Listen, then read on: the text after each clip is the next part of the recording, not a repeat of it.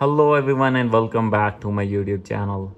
So guys, in this video I'm gonna show you how can you fix profile error on Safari browser.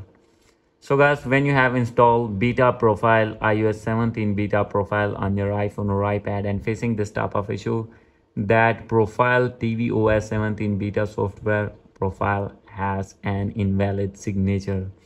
So guys, how can you fix this problem and how can you install beta profile on your iPhone? So you can easily do this. Let's get started without wasting any time. First of all, you have to go back on your home screen, and guys, now you have to open your settings. Make sure that you have connected with strong internet connection on your iPhone or iPad, and after this you need to scroll it down. From here you have to click on screen time, and guys, you have to remove all the restrictions if you have turned it on, and now you have to go back, click on general. From here you have to check your VPN connection. If you have connected any kind of VPN here, you need to disconnect that VPN. After doing this, you have to reset your network settings, and after this you need to go back, and from here you have to select your own region according to your country, and now you have to go back.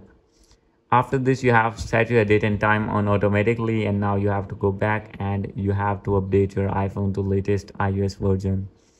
And guys, after this you will see here the option of beta updates. So guys, if not showing like this, no need to worry, you have to go back.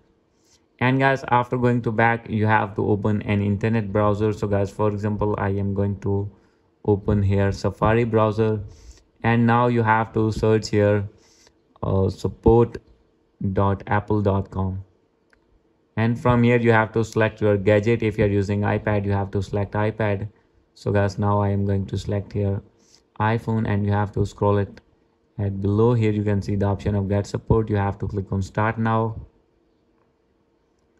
and you have to wait for more seconds. From here you will see this type of interface, and guys, now you will see here the option that is update, backup or restore. You have to click on it, and from here, as you can see here, the option of updating iOS, and from here you have to click on continue, and now you have to scroll it down, and here you can see the option of message and call. Simply you have to call at this link, and first of all you have to sign in your Apple ID here, and after this, after signing in, you will see numbers here. Simply you have to call at that number and tell them your problem. And another way is to contact them with message. You have to sign in your Apple ID as well here, and you have to contact with message and tell them your problem. They will fix your problem. Hope you like this video. If you like this video, please do subscribe my channel. Thank you.